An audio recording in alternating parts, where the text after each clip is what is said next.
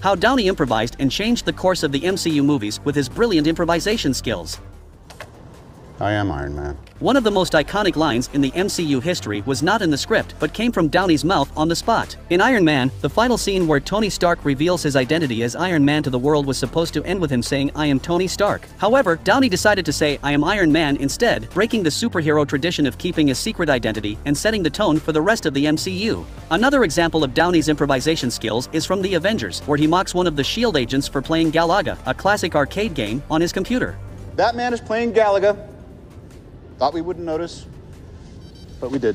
This line was not in the script, but Downey said it during filming, making everyone laugh. Director Joss Whedon liked the line so much that he added an image of Galaga on the agent's screen later, making it look like he was actually playing it. Did you know?